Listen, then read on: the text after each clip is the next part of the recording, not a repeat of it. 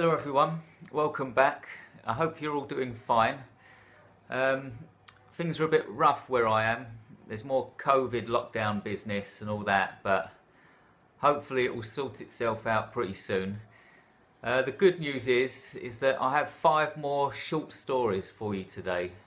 5 more stories you should read.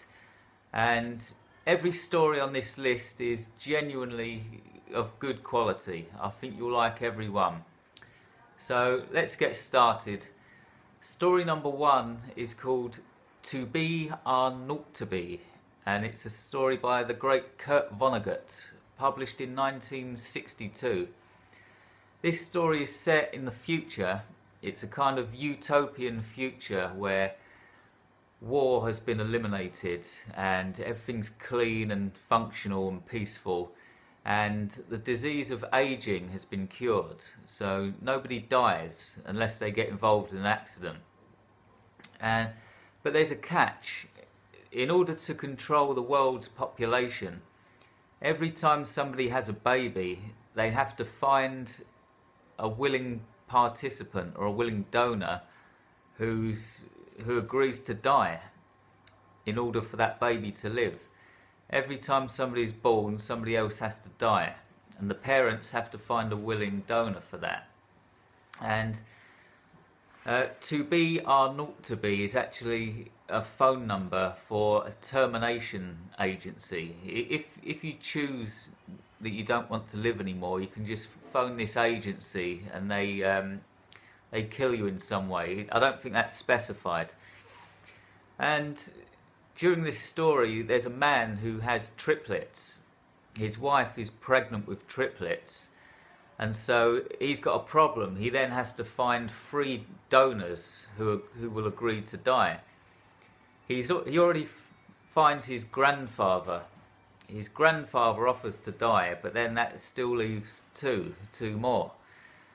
And that's the basic premise of this one, but it's a great story. It's very clever and it's written very well, and it kind of makes you think. It kind of makes you question whether dying is a good thing, or whether it's ethical to kind of have a one-in, one-out system. When you first read the story, your first impressions is that, you know, it's wrong. The system is wrong. You can't make people die every time somebody's born. But then by the end of the story, it kind of goes the other way. It's kind of got mixed messages. It's a good story because it's thought-provoking. And I highly recommend this one to you. To Be Are Not To Be. Number 2 on this list is a story from all the way back in 1902 called The Monkey's Paw. This was written by W. Jacobs. And this one it's set in a family home. There's a husband, a wife and a young son. Not too young, he's about 20 odd. He's like a young adult.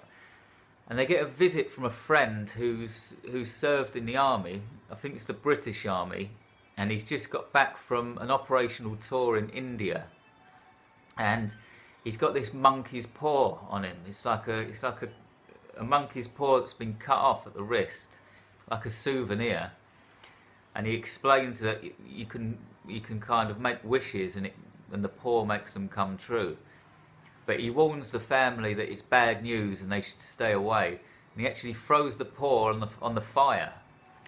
But then the dad rushes to it and grabs it out of the fire and kind of ignores the warnings. And he starts making wishes. And the first wish that he makes is that he wants £200 in cash. And then the paw kind of clenches up and one of the fingers goes down or something. And then the next day, well, I won't tell you any more than that. I don't want to ruin this story. I don't want to put too many spoilers in here because I want you to genuinely enjoy these tales. But the wish comes true and he gets to £200, but there's a catch. There's a huge catch. And this is a good story because, you know, the moral of the story is be careful what you wish for. Or it could also be, if you make a wish, make sure that you specify very carefully all of the terms and conditions. It's a good story. I recommend you read this one as well. Number 3 on this list is another story from J.G. Ballard. On my other 2 videos I've put Ballard stories on because I'm a big fan of Ballard. This one's called The Greatest Television Show on Earth, and he published this in 1970. This is an interesting one indeed. It's quite clever, I think. It's explained in the story that in the year 2001, time travel gets invented. It doesn't go into the details of that. You just got to believe it. Time travel is a real thing. And in this future society, there's no news. Everything's all peaceful again. It's like a utopia in a way. And so you've got these TV channels that need to make interesting content.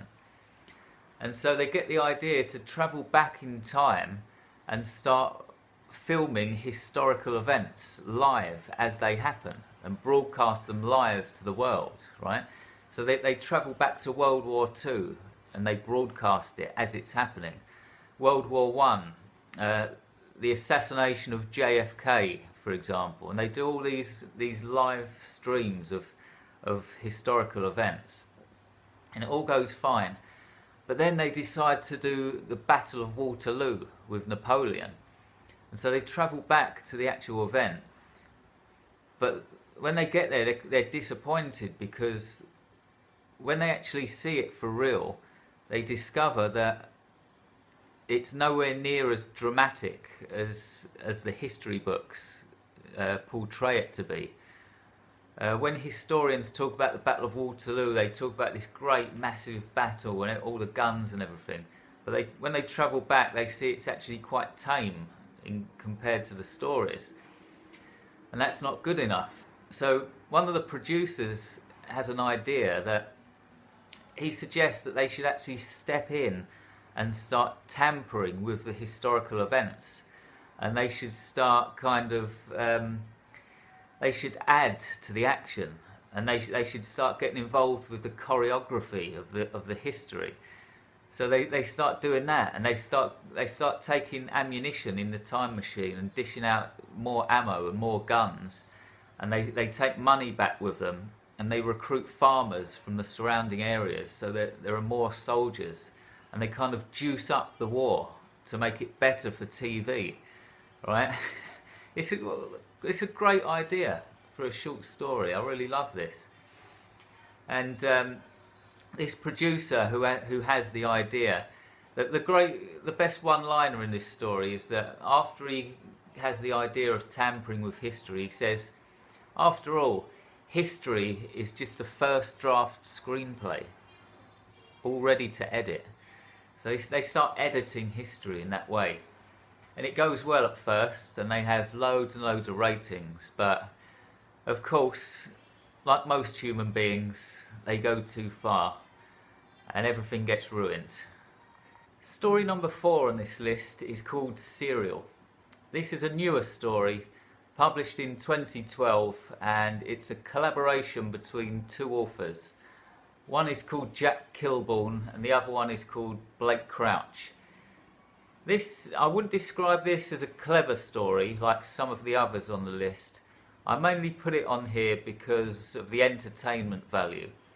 It was very fun to read. I've read it twice now and I liked it both times. It's straight up horror. If you love horror, you'll love this. It's about what happens when 2 serial killers meet. The first half of the story follows a male serial killer as he picks up a hitchhiker, and he kills this hitchhiker in the most horrific way, and you get quite vivid descriptions. And then you follow a female serial killer who is actually a hitchhiker herself. She gets into other people's cars and then kills the people who pick her up. And then later in the story, the male serial killer sees this woman hitchhiking, so he gives her a lift, and then the fireworks happen. You see what happens when two serial killers meet. It's a great story. If you love like grisly horror, if you like the old school hitchhiking serial killer type scenarios, you'll love it. It's set in America as well, and I highly recommend it. That's number 4.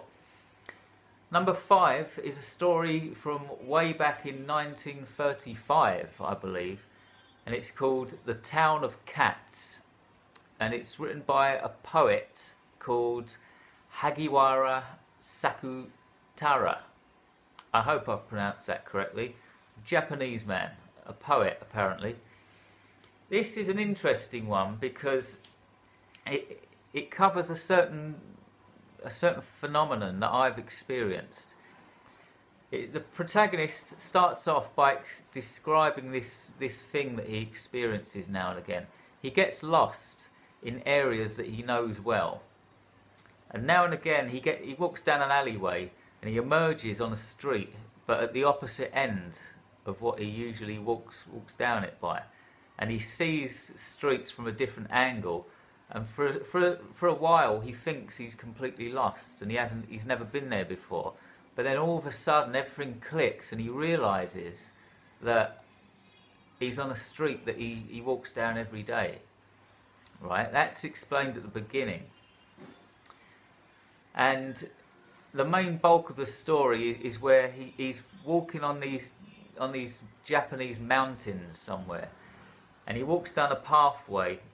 And he enters this small village in the mountains, and he's approached this village from a different angle than what he usually approaches it from, and of course he gets this weird feeling again that he's lost, and everything looks really weird, and he looks around at all the shopkeepers and the people walking by, and he gets this really tense feeling that everything's about to fall in on itself. And the air is really tense, and then he looks around and he sees all these cats everywhere. It's a really surreal story, and it's quite hard to explain as well. I think it's one of these stories that you have to read to fully understand. But the reason I love it is because it describes this thing, and I've had this myself.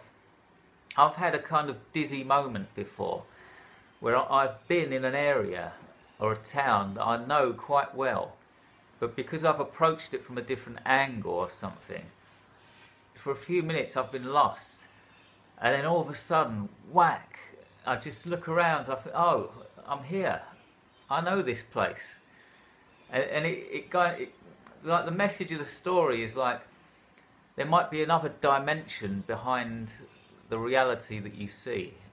It's very surreal. And it's very thought-provoking, and it's magical without being magical, if that makes sense. I highly recommend this. Now, I've actually put links to some of these stories up on my blog at jamesflynn.org, so you can read some of these stories for free. Head over to jamesflynn.org, look at my latest blog post, and you'll be able to read some of these stories for free. I hope you've enjoyed hearing about these stories, and I really hope you enjoy reading them even more, because I've had a lot of pleasure reading these ones. They're well worth reading. Okay. Thanks very much for watching. I just want to quickly remind you that you can pre-order my book, The Hand That Pulls You Under. You can pre-order it on Amazon and Smashwords. I've included the links to this below on this video. And thanks again. Look out for my next video in about 2 weeks or so, and in the meantime, try to have a great day on this unpredictable, outrageous, stupefying, astonishing rock we call Earth. Goodbye.